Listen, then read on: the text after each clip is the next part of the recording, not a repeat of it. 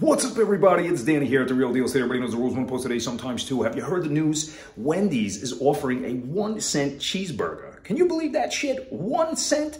I mean, I'm going to go over there with the piggy bank in a little bit, man. But it's starting actually at September 18th and it's going to September 22nd for National Cheeseburger Day.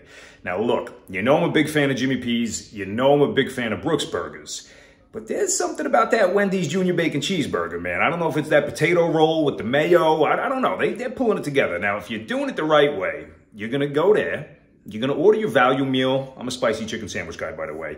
You're going to get that value meal, and you're going to get a Junior Bacon Cheeseburger. And I'm going to tell you why. You need that for the ride home.